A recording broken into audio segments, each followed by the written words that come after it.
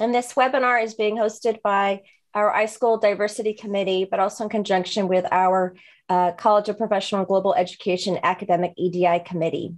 And we want to welcome you here today for a webinar on humble leadership as a humble practice.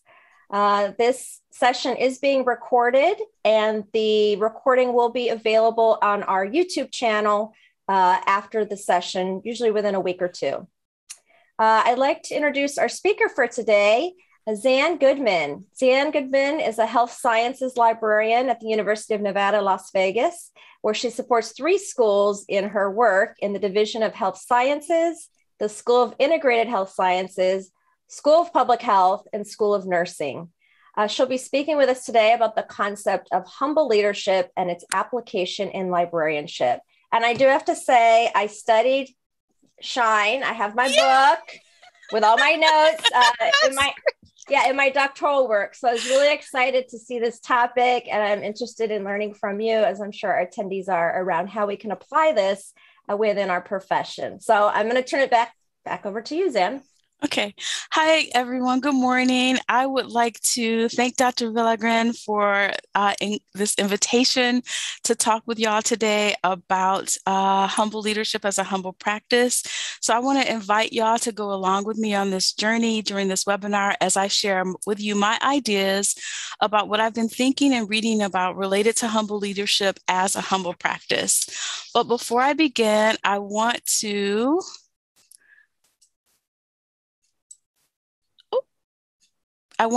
offer a land acknowledgement for where I am located. I wish to acknowledge and honor the indigenous communities of this region. I'm in Las Vegas, Nevada, what is called Las Vegas, Nevada now. I want to recognize that the university that I'm at is situated on the traditional homelands of the Nuwuvi Southern Paiute people. I offer gratitude for the land itself, for those who have stewarded it for generations, for the opportunity to study, learn, work, and be in community with this land. My university encourages everyone in this space to engage and continue learning about Indigenous peoples who work and live on this land since time immemorial, including the Las Vegas Paiute tribe and the Mawapa Band of Paiutes, and also to learn about the historical and present realities of colonialism. As one of the most diverse universities in the United States, UNLV believes it's important to recognize and appreciate the use of Southern Paiute land as part of its mission to be a welcoming and inclusive place for working and learning. Thank you for listening, and you may watch a version of this land acknowledgement I have on my slide here, but I'll also put it in the chat for you later so you can watch a version of this. So here's the outline of my talk today. I'm going to talk to y'all, give you an overview about the history and origins of humble leadership. I'm going to talk about key characteristics of this concept. I'm going to share the value and significance and connect it to a framework that I've developed looking at humble leadership as a humble practice. And I'm going to talk about some limitations and criticisms of this concept. But I first want to begin by sharing with you a definition of leadership. And I want to also say that my background really informs how I think about topics of diversity and inclusion. I'm a born and raised Detroiter who grew up in the city, not the suburbs. And that particular experience undergirds my thinking and approach to topics of diversity and inclusion. I want to begin here with this definition by Nordhaus, the seminal textbook by Peter Nordhaus on leadership. He defines leadership as a process whereby an individual influences a group of individuals to achieve a common goal. I want to give you an opportunity to share with us how you might view leadership. So I have this Menti poll here. You could go to menti.com and use the code. I think Dr. Villagran will put that in the chat for you. It's 20148218. And I'm going to give folks time to populate that poll. I'm going to stop share and I'm going to pull up the Menti.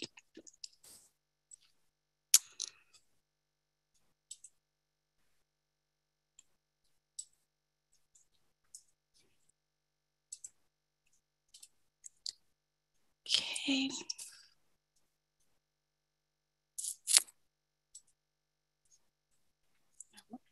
share my screen. And hopefully,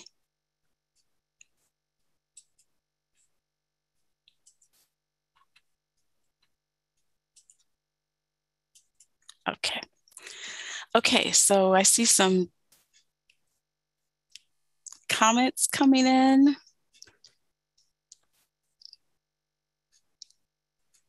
Someone who listens. Active listening is a humble practice. Motivating and enabling others, guiding your team, inspiring and guiding, lots of inspiration, team builder, lots of good comments, communication, listening. So there's lots, people are contributing a lot here. Thank you for sharing all of these thoughts. I'm going to come back to a few of these as humble practices as we go on. So I'm going to stop share once more. I'm going to share my slides for you again here. So, okay. So when we think about humble leadership is an emergent topic, and this is a definition that I've come up with for humble leadership. I see humble leadership as an emergent approach to organizational leadership that's influenced by philosophical and historical context of varied religious traditions that view humility as a virtue.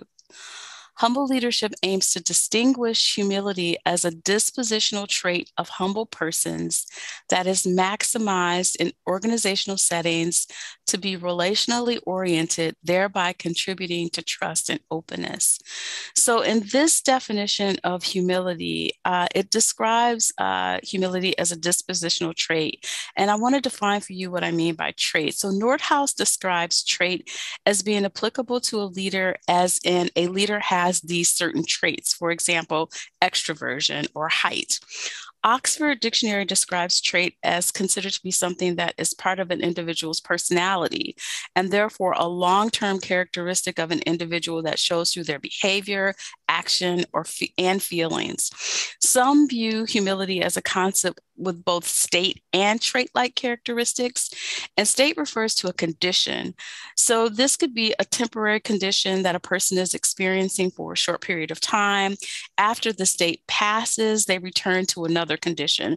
So all people have temporary states. For example, being calm in a certain situation or being angry in certain situations. Those are the actual states. But there is some debate about both of these terms. Sometimes there's some confusion even about the use of state and trait, but I wanted to lay out definitions for both of these concepts as we begin to talk about humble leadership. So now I want to transition to talk a little bit about humility and humble leadership, and I'd like to begin by sharing a timeline. So humility is seen as a timeless moral virtue or vice seen in religious and philosophical traditions. By virtue, I am using a definition from Solomon, where he described virtue as a pervasive trait of character that enables someone to fit into society. Morris describes humility, and I quote, as a personal orientation founded on the willingness to see the self accurately and a propensity to put oneself in perspective, involving neither self-debasement nor overly positive self-regard. Humility as a construct to be examined within organizational literature is relatively new within the last 20 years. So Collins, you see on the timeline in 2001, began to articulate in his seminal book, Good to Great, Why Some Companies Make the Leap and Others Don't, the qualities of CEOs who were able to move a company from good to great. And his articulation of humility, Collins described personal characteristics of CEOs who presented as humble, while Morris and others, they describe humility as a virtue.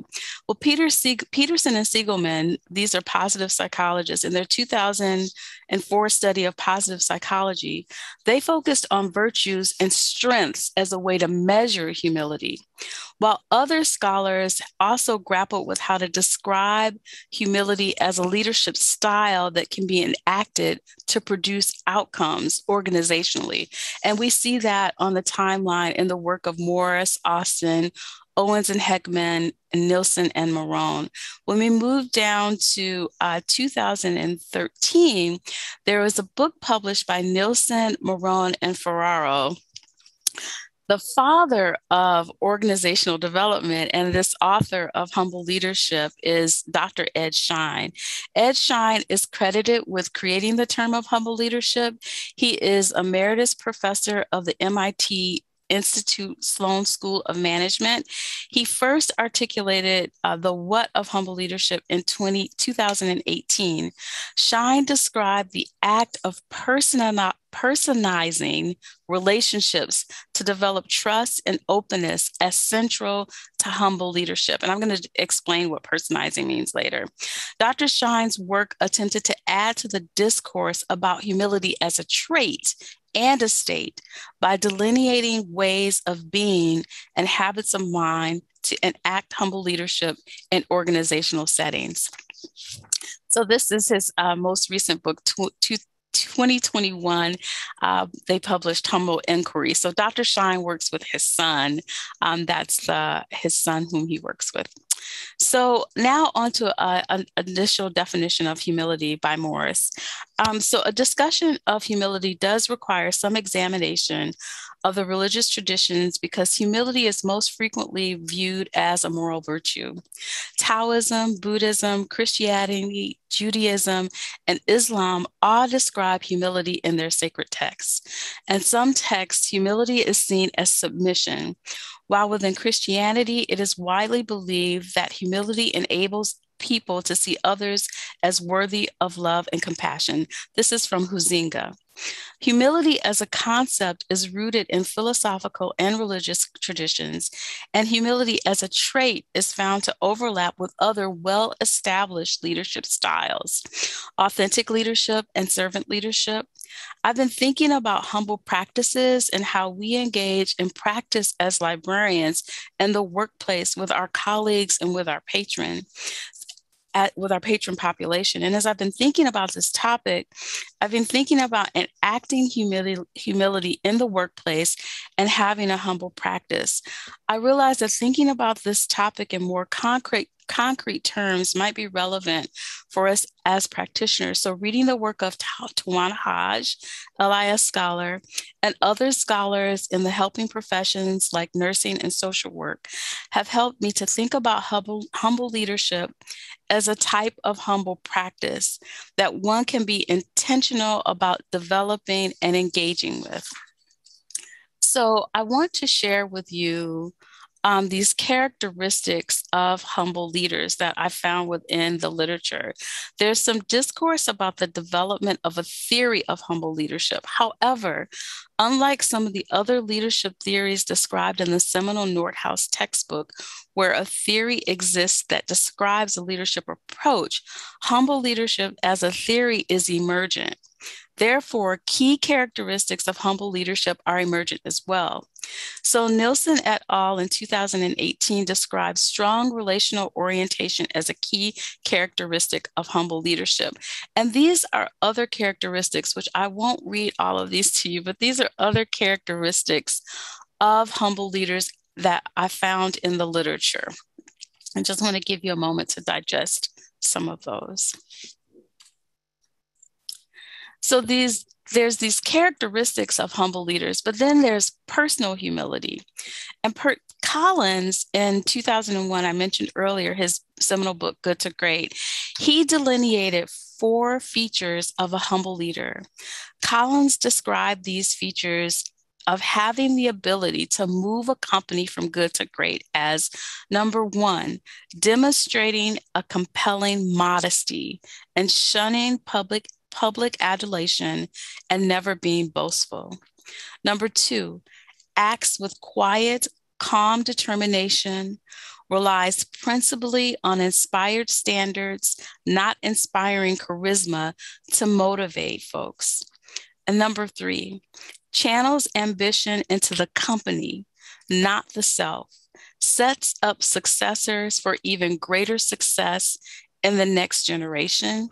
And number 4, looks out the window, not in the mirror, to apportion credit for the success of the company to other people. So external factors and good luck. So looking out the window rather than looking at the self. And if you haven't read Good to Great, I highly recommend it.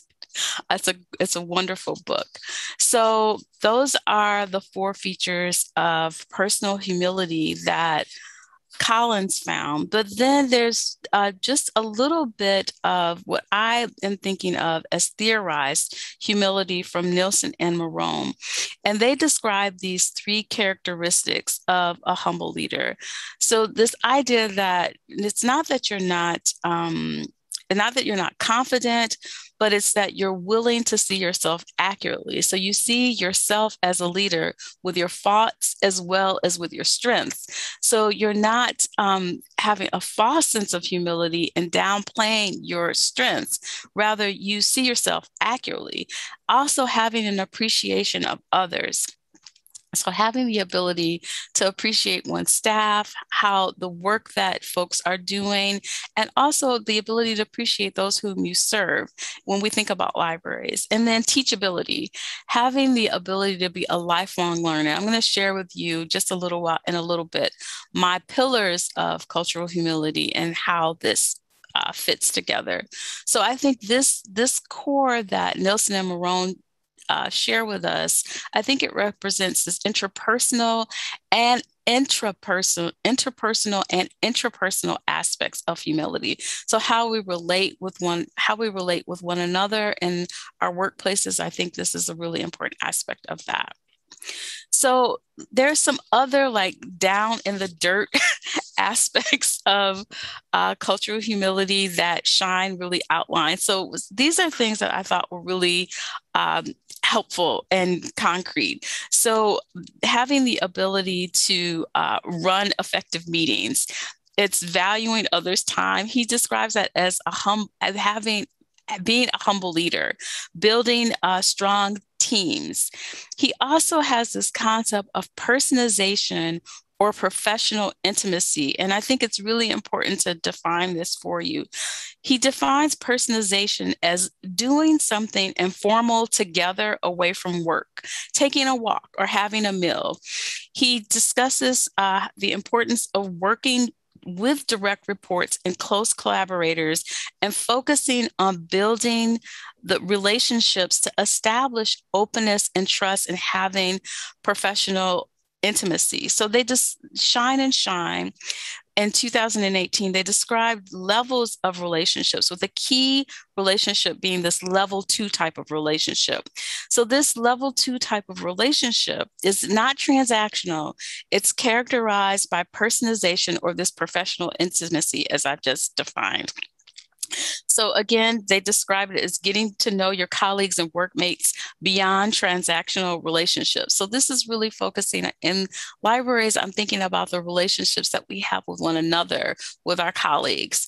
So getting to know our colleagues and workmates beyond transactional relationships. The humble leader, as described by Schien and Schien, will get to know others at the more personal level in order to develop a higher level of openness and trust. This implies a person who is open, in other words, has some willingness to be vulnerable, as well as an ability to create a trusting atmosphere.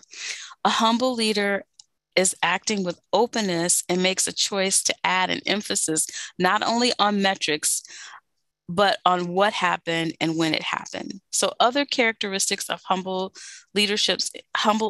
leader includes creating these different types of teams in highly structured hierarchies. So the way that I have been thinking about libraries is that libraries are often very hierarchical. And humble leadership pushes against that and suggests that you can create these level 2 teams even in highly structured settings. So this personalization that creates intimacy and trust by focusing on relationships and establishing trust beyond the workplace. So a humble leader can work anywhere in the organization, but is vulnerable to senior executives of support. And the essence of humble leadership is maintaining an acute focus on interpersonal group dynamics. So I want to transition here to connect humble leadership to my thinking about cultural humility and as a way to view humble leadership as a practice within these three pillars of this framework that I developed. So thinking about talent at level 2 relationships. So you're not just looking at what folks are doing, you're developing these relationships, you're talking with people, you're going for walks with people, you're connecting with people. So I've developed this framework of these three pillars of what I think of as cultural humility. And so the first pillar is the idea of making this commitment to learning. And it refers to a person having this habit of mind or way of being that you're a lifelong learner who deliberately and bravely establishes a practice of rigorous self-reflection and critique. So you're learning, but you're also practicing this self-reflection and critique. And I think that's a part of what Marone said earlier, being aware of yourself. And then pillar 2 is acting to remove power imbalances by having a willingness to acknowledge and dismantle power differentials based on authority or position. So in the library context, I think about this in terms of if one has a supervisory role and they can act in that supervisory role to eliminate power imbalances. I also think about it in terms of peer-to-peer, how we might be able to eliminate power imbalances with our peers. So really acting to remove those power imbalances. And even when I think about how we serve our patrons, there's also ways that we can act to remove power imbalances. So we can act to remove power imbalances by haptics, by how we position ourselves, proxemics, for example. So we can commit. The last pillar is pillar 3, which is commit to connect. And it refers to making a commitment to connect with the community one serves or supports. So this is the idea that we commit to the community that we're supporting and that we act in ways to move beyond transactional relationships with that community. So cultural humility challenges us to practice self-reflection through a process of committing to learning. And I want to think about this, this idea of this bridge called leadership. And this is from the work of Dr. Sonia Horsford, who described the concept of bridge leadership for educators in the 21st century. And I'm thinking about humble leadership as a potential bridge for others. So you can act to remove power imbalances to support others. And also, humble leadership does something that Robinette suggests in their 1997 article that includes the acknowledgement of hierarchical features of leadership. So I'm connecting this idea of humble leadership to this framework of cultural humility and situating humble leadership as a humble practice within this framework of cultural humility. So to do that, let's take a look at the levels of relationship that Schien describes. So he describes these 4 levels of relationships. So I want to share with you. So the first level is in the upper left quadrant. It's the level 1 minus relationship. So these are total impersonal domination and coercive relationships in the workplace. And level one relationships would be these transactional role and rule-based supervisor relationships. And he describes this in his work as these are the types of relationships that we see a lot in the helping professions, where it's rule-based supervision. So at the circulation desk, you have the team leader who's the supervisor. You have the folks who are working at the circ desk. So there's like, they are doing the transaction. It's rule-based supervision. So level 2 relationships, these are personal, cooperative, trusting relationships, as in friendships, and they occur in effective teams. So I really like the way Schien describes this level 2 relationship, because he's not suggesting that people at work have to be your best buds. He's not suggesting that, but he's suggesting that we really try to develop these personal, cooperative, trusting relationships and friendships. And I'm thinking about the work of liaison librarians, for example. Liaison librarians often work in teams, and they have to be highly collaborative and cooperative. But there may be some sticking points with developing trust, right? Depending on the culture and the environment of the institution where folks are laboring.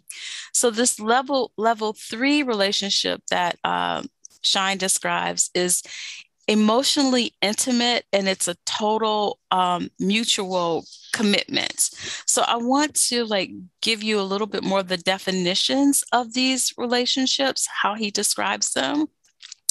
And rather than me reading them to you, I'm going to give you a moment to read them. And I've highlighted the key words in each one of these relationships that I'd like you to take a look at. And then I'm going to talk just a little bit more. I'm going to give you a moment to read.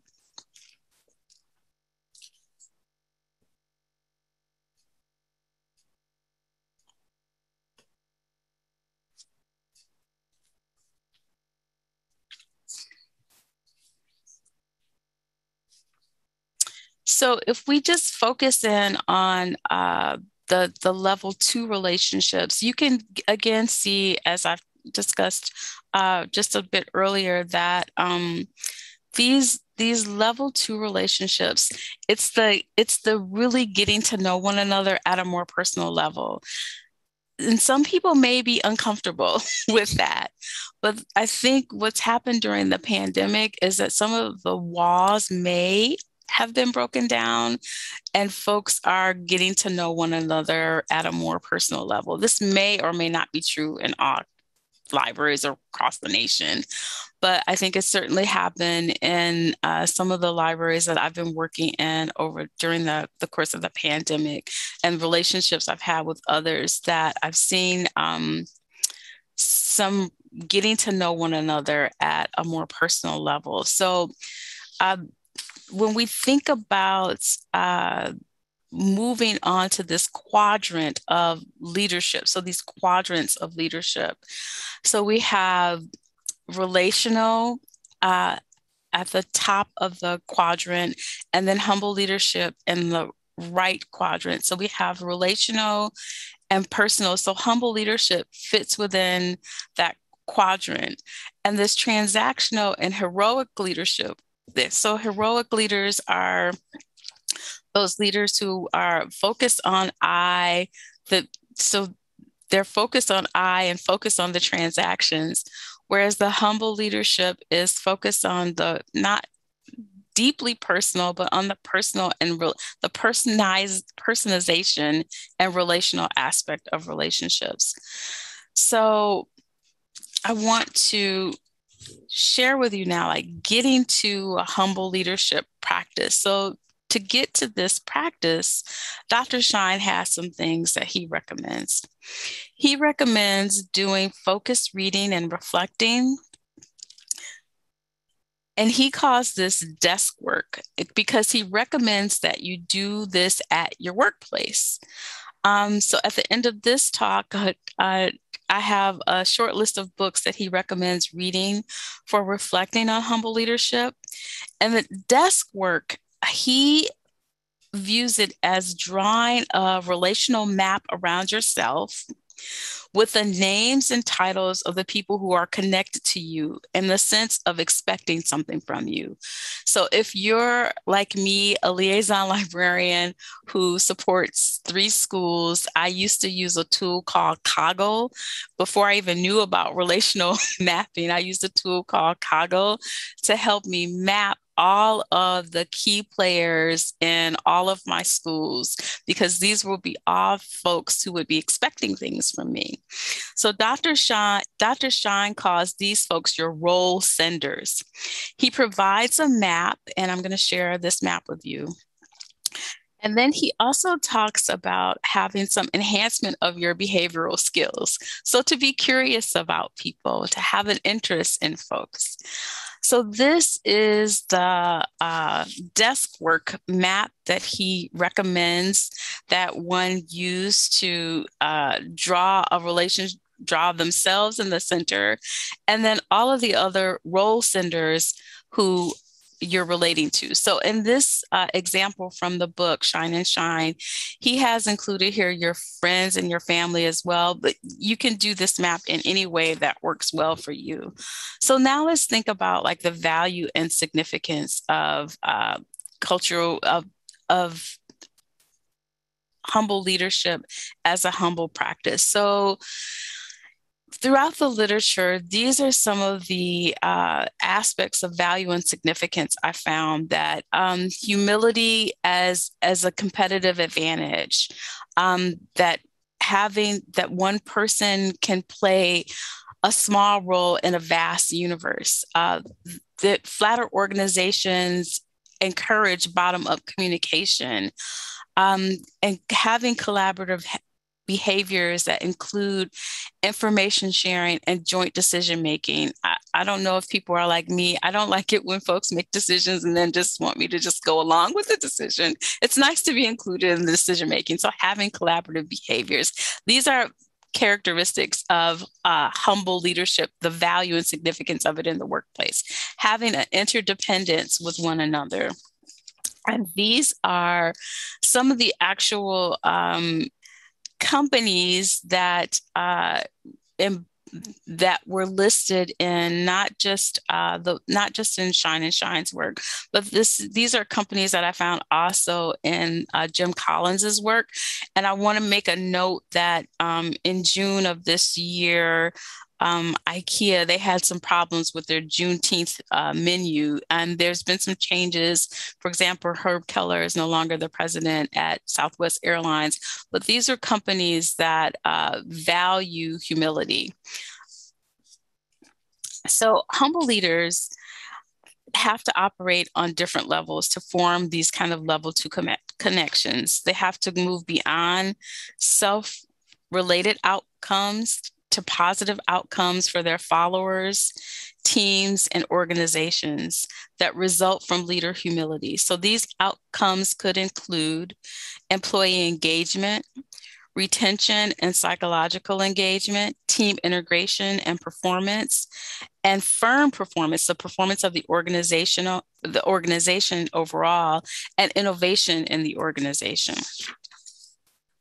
So now I would like to share with you another Menti poll and ask you, how does this concept of humble leadership challenge any ideas you might have about hierarchical levels of leadership within libraries or research environments? So I'm going to stop share here, and I'm going to share the Menti poll to see what the audience says.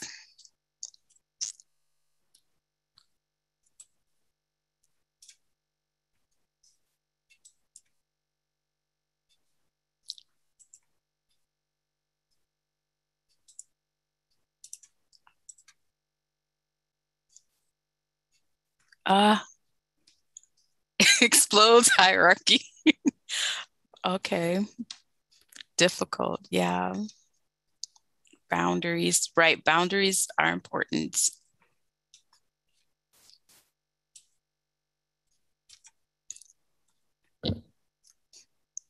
A dream. Inclusive. Hard. Okay. antisocial coworkers. The need to be vulnerable, trust and authenticity. Okay. Lots of comments. Difficult is really centered here. Japanese office. Oh, that's an interesting comment. Okay. Just a few more coming in. Okay.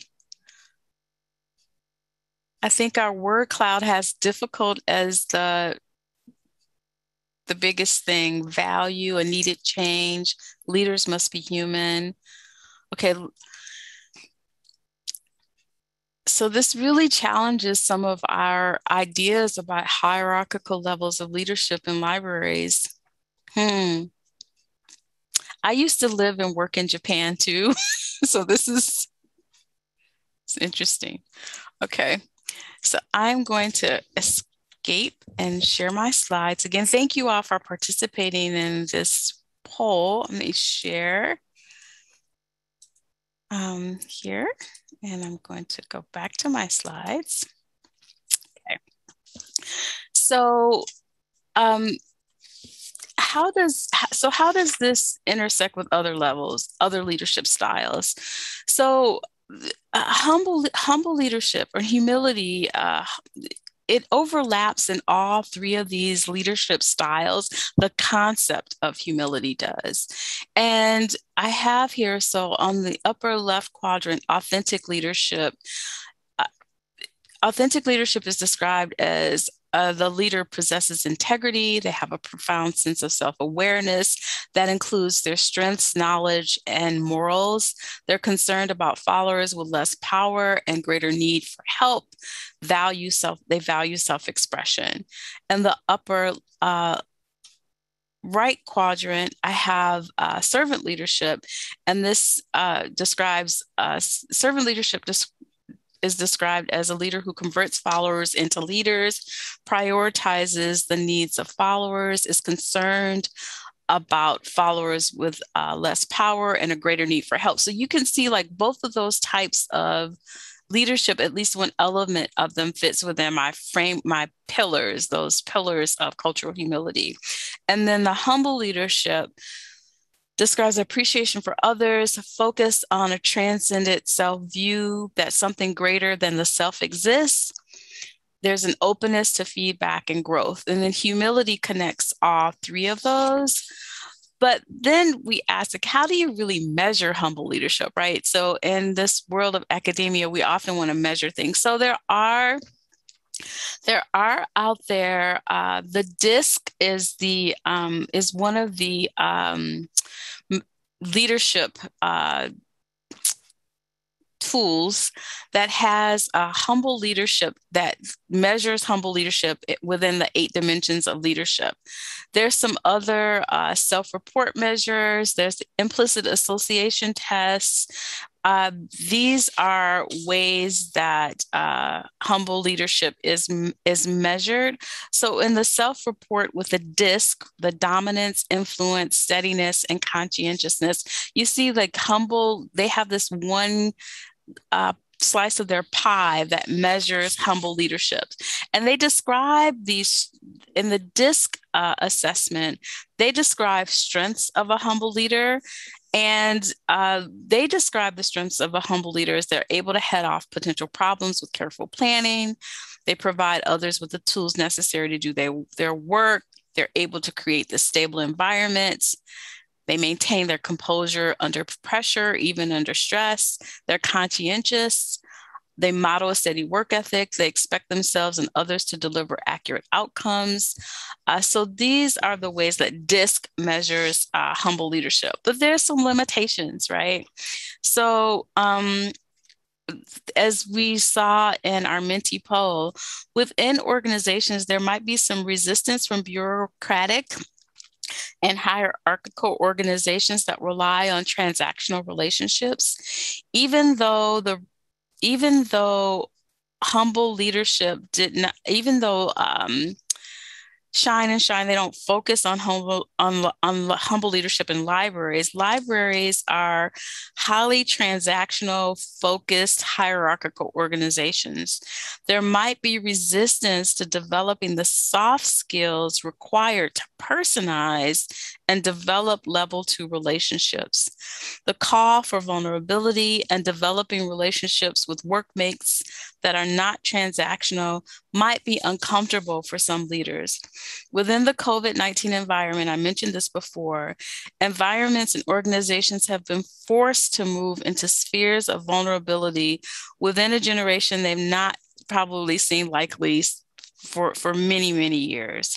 So within this new environment, there still exists limitations. So there may be, as was noted in the Menti poll, resistance to change, a tension between new styles of leadership in ways that require working with vulnerability, developing soft skills that create openness and trust, and grappling with the question of can humility be taught? So there's some criticisms also. There's some difficulty with measuring humbleness, as noted by Davis. And how do you grow in humility in persons? Nelson and Marone posed that question. Shine and Shine make it clear that the outcomes to an organization committed to humble leadership practices is more openness and trust. There is criticism, though, with a measurement. In neoliberal environments where return on investment or showing concrete outcomes is a mandate, there is difficulty with measuring humility. In addition to kowtowing to neoliberal mandates, Nielsen and Marone asked, how do you grow humility in people? As an emergent leadership style, humble leadership is still viewed as a trait-like characteristic. So how do folks who are not humble develop humility? Lastly, if humble leadership is seen more as a trait or state-like characteristic, there are two developed leadership styles already with well-developed theoretical frameworks that already include humility as a trait or state, and those are servant leadership and humble leadership. So my thinking is if you want to go fast, go alone, but if you want to go far, go together. The future of humble leadership is to look at the context over content, to think about distributed power, think about having a dynamic organizational design. These are some futures of humble leadership. So I want to give you an opportunity now to pause and recall your work history and think about any projects that went well. This is from Shine and Shine.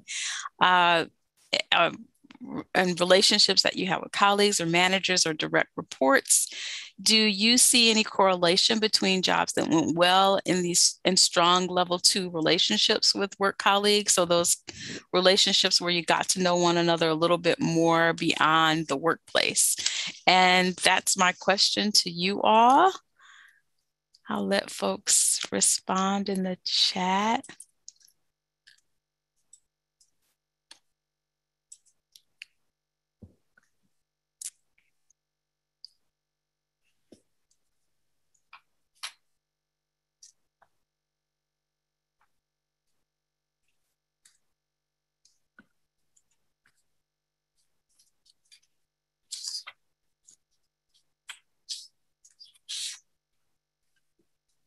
Yeah, right. Those level 2 relationships.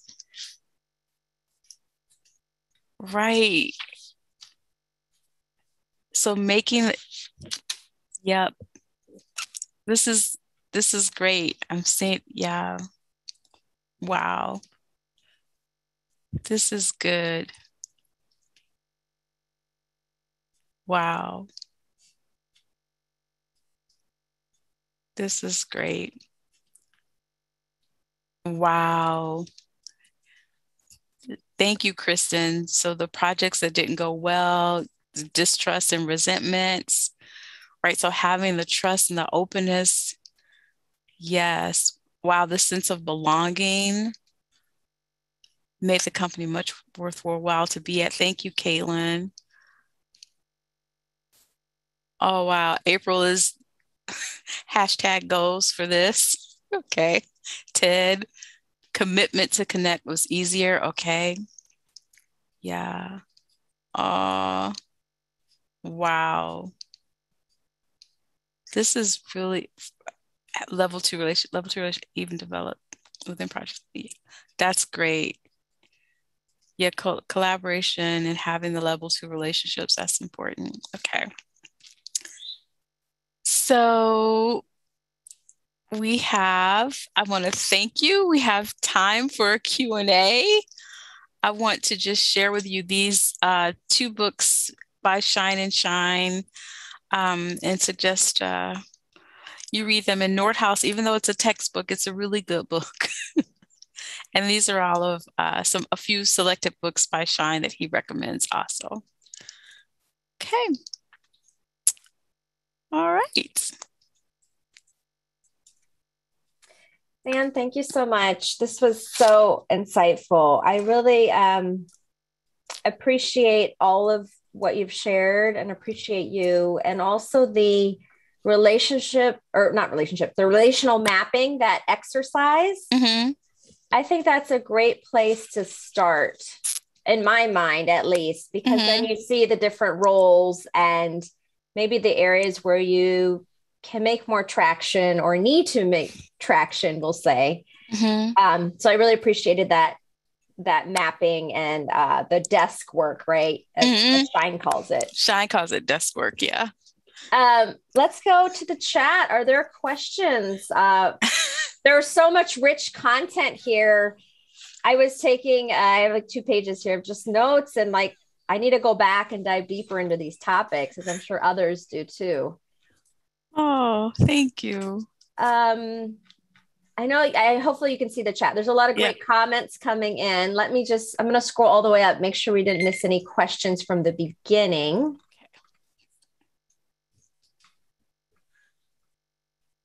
Okay.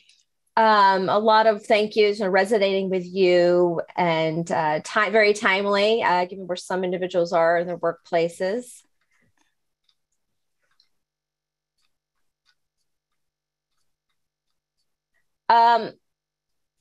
There was a question about the references will be shared. So we post the recording. However, on the iSchool website, we do post the link, and we can share your slides there as a PDF if you're fine with sharing the slides there. Yeah, I'm fine with sharing them.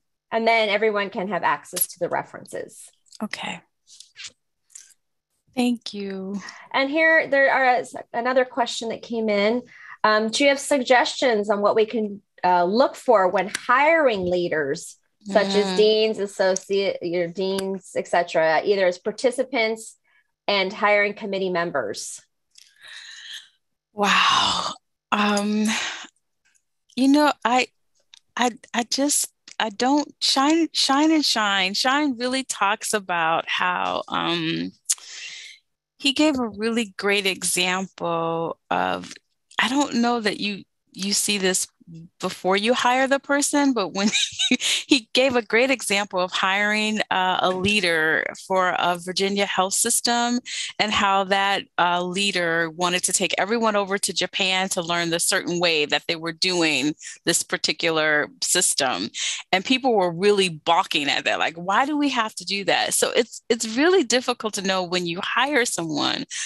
It seems like you have to see them in action, because you don't know. Sometimes the person you interview is not the person who shows up for the job. So it's really difficult, I think, to select for a humble leader unless you're looking at their past work. So this person who was hired to take over this Virginia health system, he took all the folks to Japan. They were very upset that they even had to go. But then once they got there and they were learning this whole new process, and they came back and they were like, oh, this was a really great idea. So he was really working on these level 2 relationships, building this like openness and trust. But he had to get the job first to do that. So I wish I had a better suggestion, but I'm wondering if you could utilize whether it's a behavioral question, right? That maybe then draws out some of these traits, if it's, worded properly, we'll say, but that's the difficult part, right? What the question should be. And I think we all hopefully support one another in trying to create those questions that, of course, to fill the position, but that you can really see what that behavioral aspect, if it can come out. And like you said, that's a hard one, but a great question. It's a great question. Here's another question. Is there a way to nudge higher ups or decision makers to consider this model? Probably hard statistics, or what would you recommend? Maybe hard statistics. If you were, for example, depending on what type of library you're in, if you could look at how effective the teams are, like how effective are their projects, you could make a case then for this model of humble leadership. If you have people working with these level 2 relationships and they're very collaborative and they're effective with their output, the outcomes, because Schien makes that point that the humble organization, humble leaders will have this output, the outcomes from their folks. So I think you can make a case with the output of people. What do you think? I think so. And it looks like others agree in the chat. Yeah. A lot of dialogue. That might be a good starting point. We know, administrators, higher ups like hard data. So if you can justify it, or even if there's a case study, I think case studies go a long way too, especially successful case studies. Oh, that's a really good point. We have another question here. What do you suggest for people who supervise, but not quite management, in trying to change views of leadership? Working in a place that is trying to change and be innovative, but also still really values the hierarchy and heroic leadership?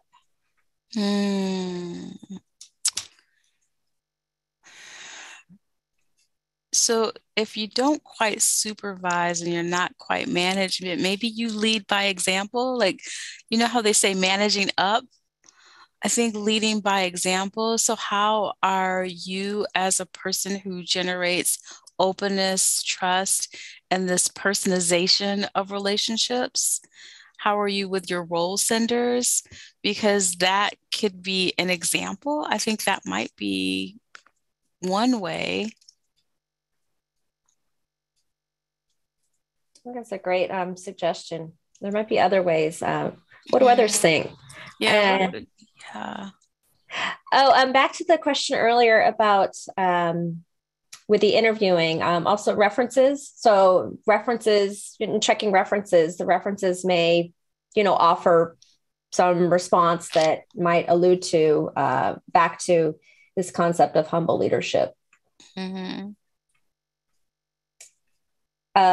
then using your network, see if you can get feedback from places they've worked before, what kinds of leadership style they've demonstrated.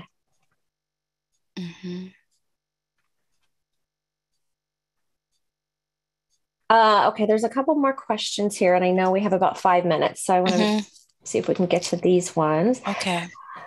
Let's see. We all want to go to Japan. Some conversation about going to Japan. Japan is great. I recommend going. Here's another question. How do you practice humble leadership with direct reports who are underperforming? So the balance between encouraging them to improve versus letting them know that a change might be what will work best for both parties. This reminds me of the story in Schien and Schien, where he was talking about a higher up on a Navy vessel.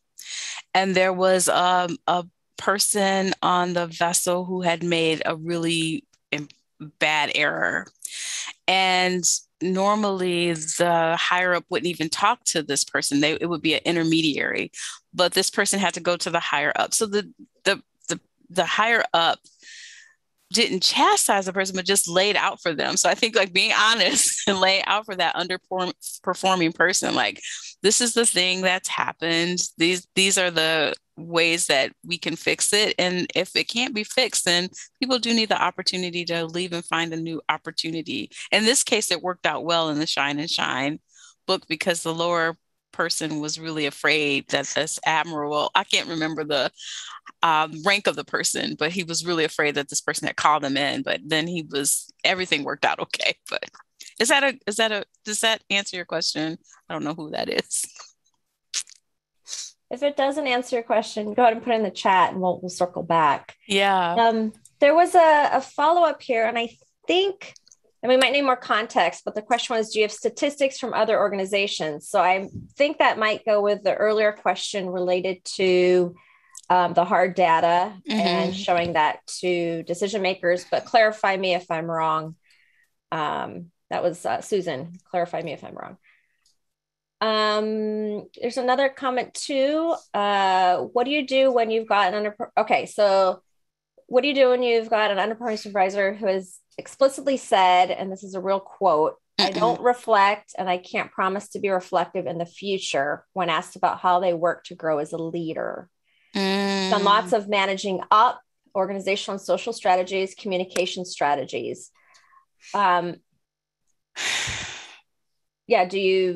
I cut my losses? Yeah, that sounds like a hard situation. So, yeah, you have to think about your position.